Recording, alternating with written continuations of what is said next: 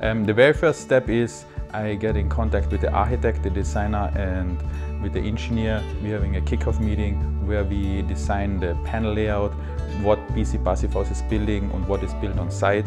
The project is in Checkhammers in Whistler. It's a 4-story building with 24 units where we deliver the exterior walls, the load-bearing shear walls and the subfloor panels, the stairs and the roof panels. Once I get the approved drawings back from the architect and the general contractor, this is when we start ordering the materials and start producing single shop drawings.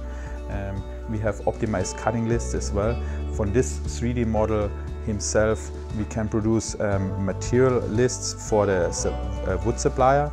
We have optimized cutting lists for the production as well to create a minimum waste, and as well single panel drawings with the weight on, and on top of it loading plans. Then there is no surprises. Even on site, we know the crane location, we know what size of crane we need based on the panel weight. This building has over 200 panels where the average panel is 40 feet long and 12 feet or higher, and around 2,500 and 3,500 pounds, what we erect with the auto crane on site.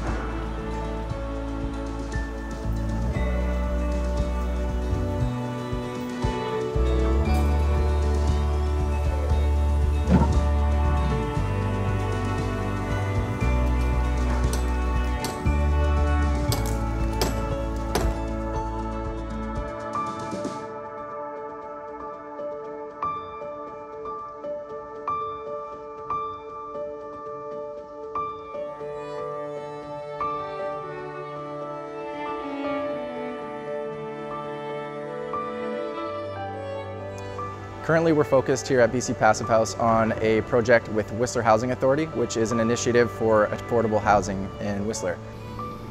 Building our products with a roof over our head means that we have a controlled environment to assure that our structural components are where we want them to be. Using high-tech equipment and digital systems, we can assure that our panels and our systems are built effectively and accurately.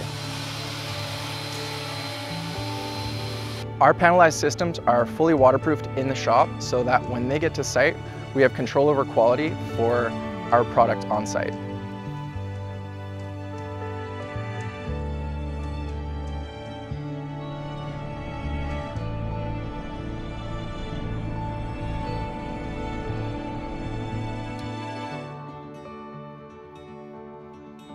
So the legacy apartments will be built to the Passivhaus standard.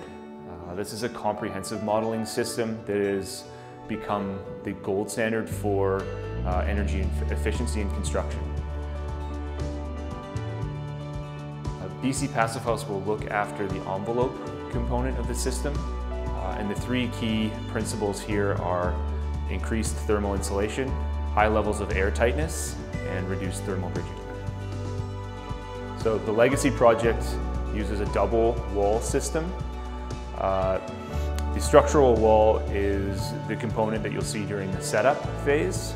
This is a deep stud wall system that is insulated in the shop with cellulose fiber insulation. And then there will be a secondary wall that's framed on site that will be insulated as well, and that will complete the insulation pack of the building.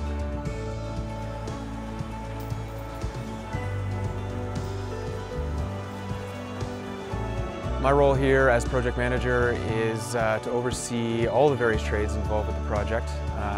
We started here at the same time BC Passivhaus started in their factory. While we were building the foundation, working on the concrete, and BC Passivhaus was fabricating panels in the factory. So the first step is to come on site and with survey data install the plates, wood plates on the concrete to make a very accurate starting point for the panels to be installed. The next step is to bring in the panels and start assembling the building. Obviously, it's really nice to do that in good weather, but we have to make arrangements to be able to proceed, or at least be able to protect the building during those weather events.